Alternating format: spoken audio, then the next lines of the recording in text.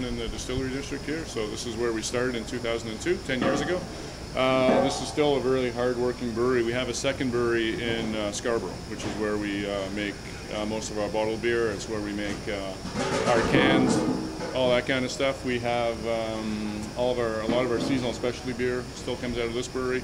A lot of our new sort of R&D, a lot of our new product development comes out of this brewery. So this is very much a very important brewery for us. We're brewing Hellsbach here today. It's one of the brands that comes out of here. There's about 6 regular beers that come out of this brewery, and then there's another, probably rotating over the course of a year, there's probably another 12 to 15 beers that come out of here as well, seasonal, sort of micro, kind of niche, kind of micro specialty beers that we make here. So we've got Hellsbach in here getting brewed today, and we have vanilla porter that's here getting kegged today as well. So you're kind of seeing the beginning of a birth of a beer and the sort of kegging of a beer at the other end of its cycle. So we brew 1,700 liters at a time, 17 hec lengths here. We typically brew 2 times a week, 3 times depending on the season down here. We have fermenters that are capable of either double brews or single brews. We have, that's about, I mean, we brew with all malt. We don't use any syrups or corn adjunct or anything like that. So I mean, the only things that we use that are sort of non-traditional ingredients are things that are used to kind of augment flavor. Like we use honey, we use spices, we use vanilla, we use sort of flavors that, I mean, we use adjunct, but we use adjunct to kind of amp up the flavor rather than actually kind of dumb it down. We're not about making kind of volume beer, we're about making kind of interesting beer. So other than that, it's a 2-vessel brew house, pretty simple. We mash and lauter in the same vessel. We have a brew kettle, which is the stainless vessel here. We work mostly with pelletized hops. We do have some whole hops here. We're starting to buy more and more whole hops. There's 3 farms that we buy hops from, one in Guelph, one in Prince Edward County, and one actually in Quebec. That's very close to our Ottawa brew pub. So we're using hops that come out of Bristol, Quebec in the Pontiac. So we have some hop cages. We do have some of our beers that we use whole hops for, that we put into cages and dump into the kettle. After we boil, we cool it down, pump it into one of the fermenters. The kind of cool thing about this brewery is that we have a very elaborate quality control lab at our main brewery. So we have 4 full-time QC people and a pretty established lab, a pretty good lab for how small our brewery is. So all the yeast management and the quality control is all managed by that lab at our main brewery. So the 2 brew pubs are in a pretty sweet position where they have really high quality yeast. They have a lot of quality resources at their disposal, more so than a lot of other little pubs do. And so we get a lot of consistency and a lot of quality out of the actual beer that we brew. So we've kind of got innovative products, but we also have really consistent products. So it's kind of, it's the best of all worlds that way. We work with 4 different types of yeast regularly. We bring in specialty yeast from time to time to make sort of oddball new beers that we make. And the yeasts are very rarely repitched down here. They generally come from our main brewery, and we will use them once down here. They kind of dead end down here, and then we will bring the best of the best again from the main brewery for our next brews the next time we brew. So again, we take advantage of the fact that we have some quality resources within the company to kind of make even our brew pub beers exceptional. The end of aging, fermentations typically anywhere from about 4 days to a week, depending on the strength of the beer and the yeast that we're using. Aging happens anywhere from about 10 days after that to as long as kind of 9 months for things like our barley wine that we brew. So we have a real range of aging depending on lager, ale, and then again alcoholic strength.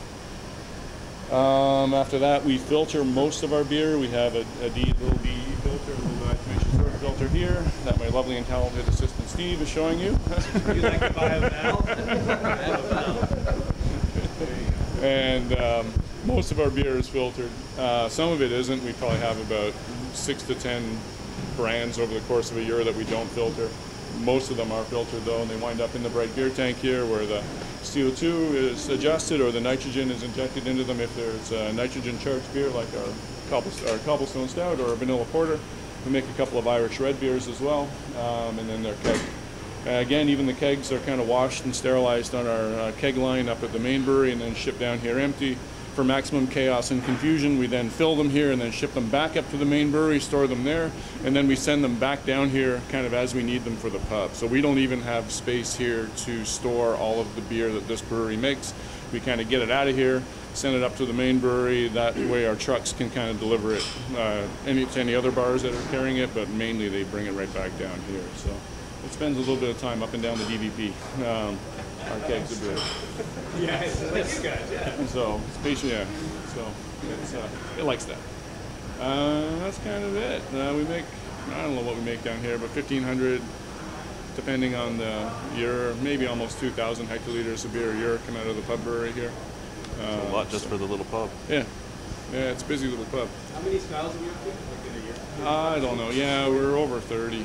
Yeah, probably 35. Like a company-wide in the course of a year, yeah, we have kind of probably 8 or 9 regular ones, and then there's another probably 24 on top of that rotate through that are seasonal. So we do a lot of stuff people don't even know we do. And we don't really wave a flag about it. We just kind of make it quietly. People get angry because maybe we don't communicate as well as we should about some of it. But I mean, they're meant to be kind of small things. They're not meant to be, we don't do them to talk about them. We do them because they're awesome and we want to drink them. So we generally make stuff that we want to drink ourselves, and if other people like it, it's a bonus. So it's worked so far. We're happy. We're happy. I'm happy. You happy? I'm happy. I'm very happy.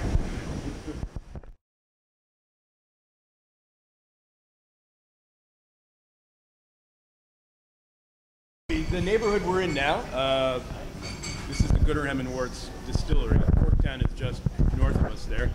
At one point, this was the epicenter of Canadian distilling and brewing. Gooderham and Worts was the largest distiller in the British Empire and made Canadian Club, amongst other things.